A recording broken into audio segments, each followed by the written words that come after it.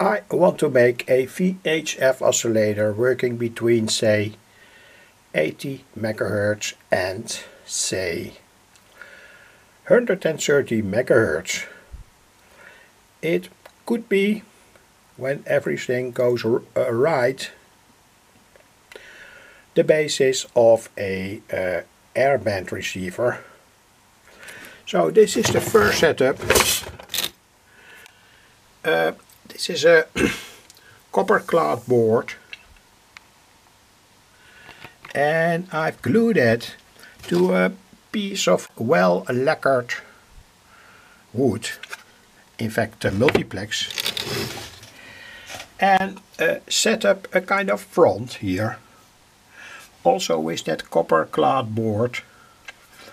And I want to make here the VHF oscillator, and I want to tune that to the frequency with the help of a 1K potentiometer.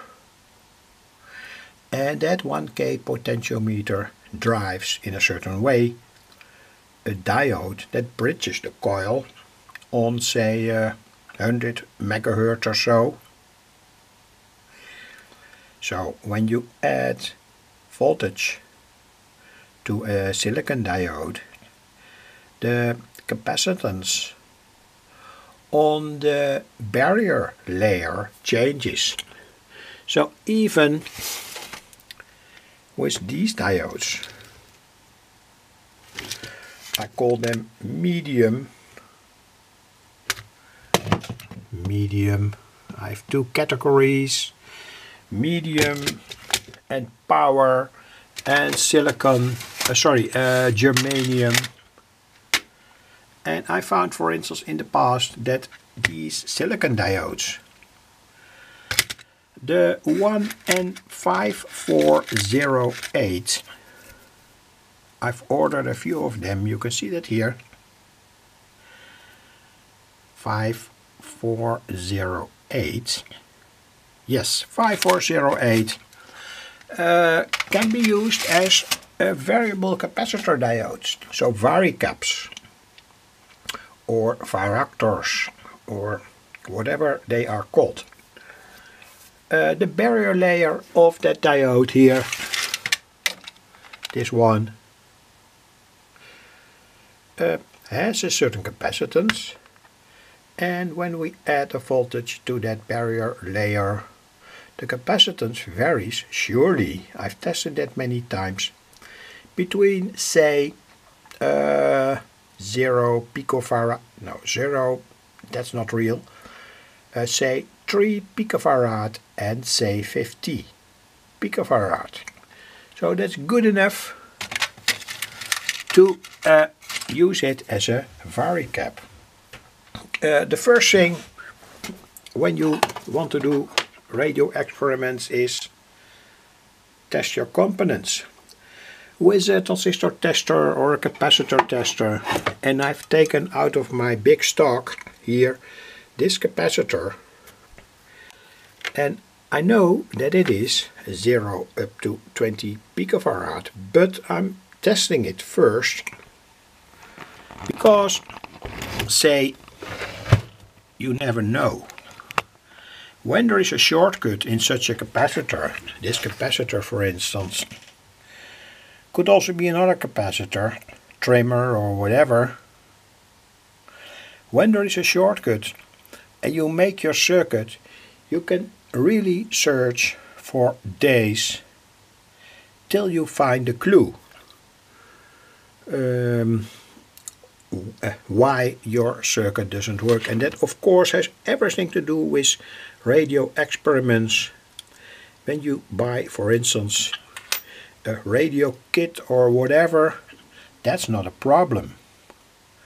All the components are in general okay. But when you work with salvage components,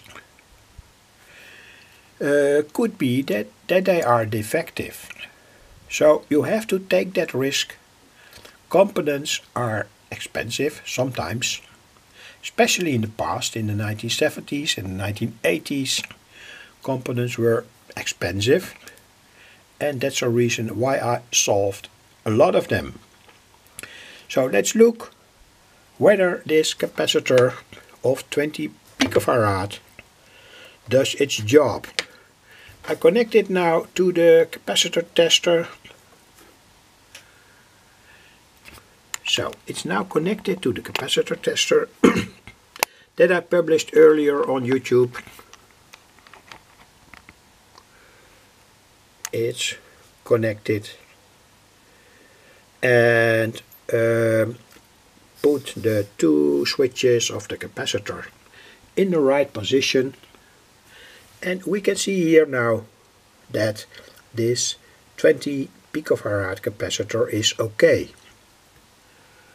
I have to test that in this way. For the lowest values, A must be in the middle and B must be up.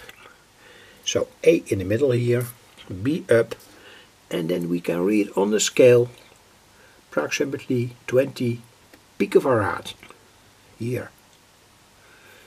Say the red or kind of purple range. So that capacitor is okay. The most important thing is, of course, when a capacitor is shortcut.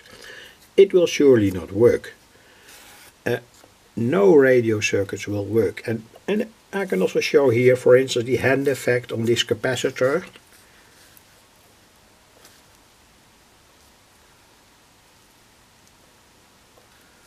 So when I shortcut the electrodes with my hand, you will see a completely shortcut. Anyway, that will work. So this component is tested, and I will mount this component here in this location in this way with two, say,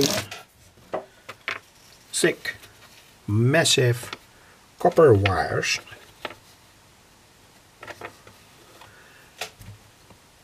Here, and then make a hole in the front, and then use a kind of, say, isolated piece of plastic, say a plastic tube or so, or whatever, to move the plates of this capacitor. In such a case, for VHF,